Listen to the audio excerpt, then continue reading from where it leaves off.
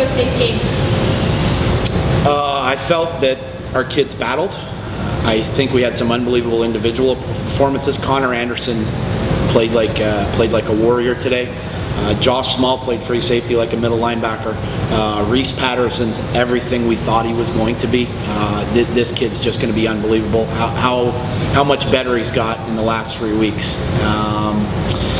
You know, I felt that at times we had some good play on the offensive line. I think defensive line had tackled Cole Austin and Jesse DiPietrillo, I think kept us in the game. You know, so there's some definite bright spots I think we can build on. All right, with a young team, how hard is it to play a team like Western? It's hard in the sense that when you play a team like Western that's as big and as strong and as fast and as veteran as they are, they're definitely become physical games. They've been in training camp for 3 weeks. They were chomping at the bit to hit someone, so they came out of the gate flying. So when you're a young football team and you're not used to taking those bumps, it can be taxing.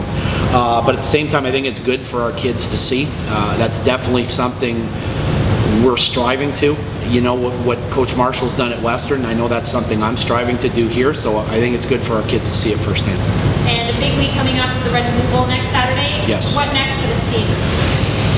Well, I told the kids at the break, when we broke down, since the day we entered training camp, we spoke about how difficult the first 2 weeks of the schedule were going to be, opening in Ottawa on the Labor Day and then having Western at home. I always told the kids it was going to get tougher before it got any easier schedule-wise. The message I just gave to the kids is that, you know, regardless of what's happened the last 2 weeks, our season starts right now. Everything we do moving forward starts right now. So, you know, we're going in playoff mode. We're telling the kids that nothing other than a win is going to be acceptable. So we're preparing them like we're going to win. We got to go out there and we got to compete in every snap, and you know, we got to make this university proud and beat Toronto.